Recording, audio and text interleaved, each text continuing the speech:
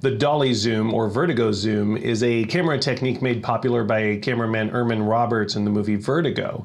And it's been used subsequently in a lot of movies like Jaws, Goodfellas, Lord of the Rings, and many others. It's a great way to create a sense of anxiety or unease or distortion of reality, or just to make a cool looking camera shot. The new DJI Mavic Zoom actually has a dolly zoom feature built in, so you can do this automatically.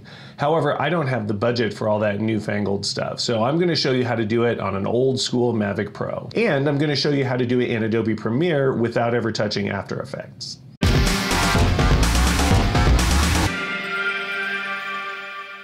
There are two basic ways that you can make a subject larger or smaller in your frame.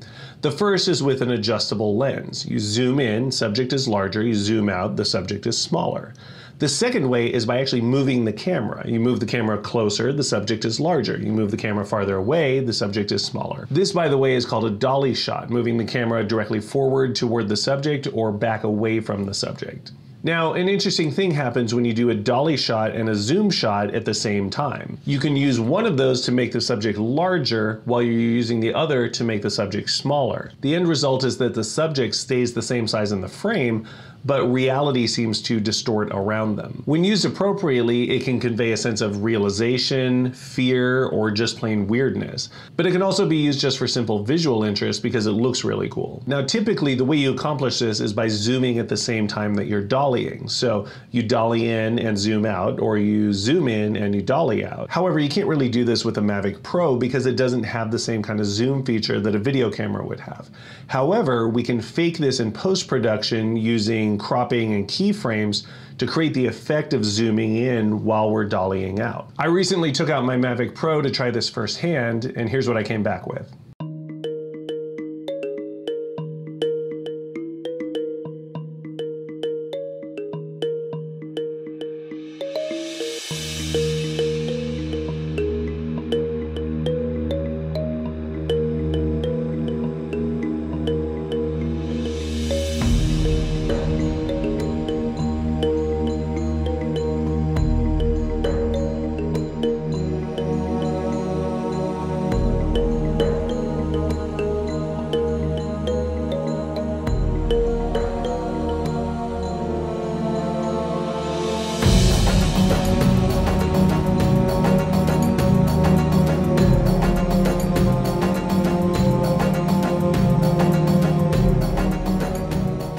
Okay, I'm loving this technique. I definitely need to use this more. Now, I'm not going to give you the full tutorial on how I did this in Adobe Premiere Pro, but here are the quick points of how I did it.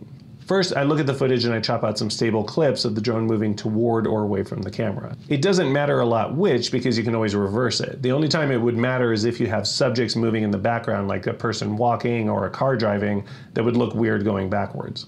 I'll start at the point of the clip where the subject is largest, either at the beginning or at the end, and I'll set a keyframe there, and I will use guides to kind of mark the outline of where the subject is, so I can use that as a reference for the other points.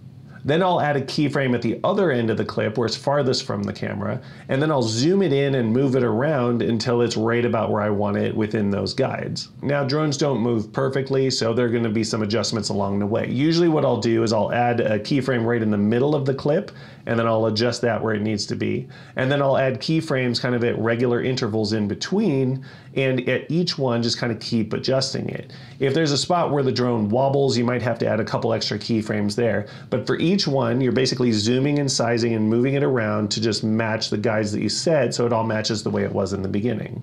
Now at that point, you should be able to play it through and find that it's pretty stable. You might have some tweaking and adjusting to do, but it shouldn't be too bad.